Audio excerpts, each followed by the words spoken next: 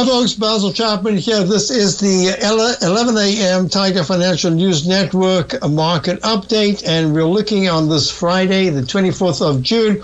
We're looking at the Dow up 622 points at 31,298. When you think last Friday we were making lower lows at 29,653, this is a fabulous, fabulous move to the upside, almost 2,000 points, really good.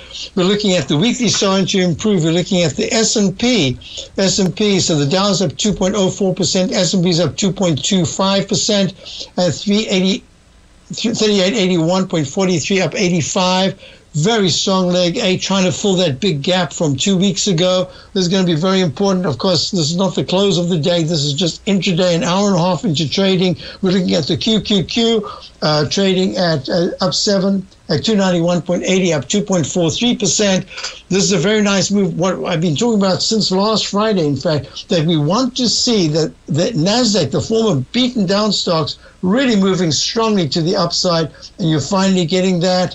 In fact, they are leading for the last couple of days. That's really important. We're looking at the IWM, the Russell 2000 small caps. This is a really good move, up 4.56, up 2.67% at 174.37. A little bit of leadership there in the small caps for a change. Gold unchanged, just about down. Yeah, it's about 18.29, just stuck. The dollar actually is not moving much up. In fact, it's in the trading range. It's down 44 ticks today at 103.97.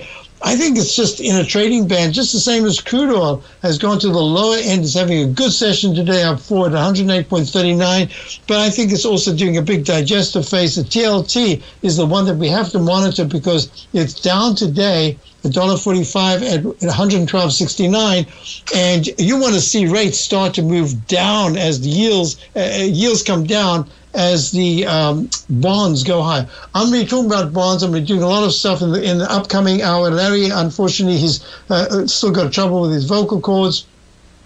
Very, very scratchy throat. So I'll sit in. I won't be doing the trade what you see. I'll be doing my analysis in his hour, because we want to go through currencies and a lot of other bonds and other things like that. I never had a chance to do it in my Tiger Technicians hour.